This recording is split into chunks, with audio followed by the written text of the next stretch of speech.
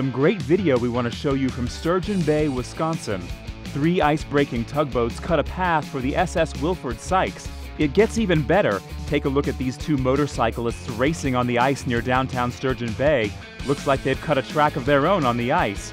A U.S. Coast Guard airboat warned fishermen of the ice-breaking operation. It's hard to believe people are driving their trucks on the ice out there. Lake Michigan was over 93% frozen on March 8th. I'm Matt Sampson, the Weather Channel.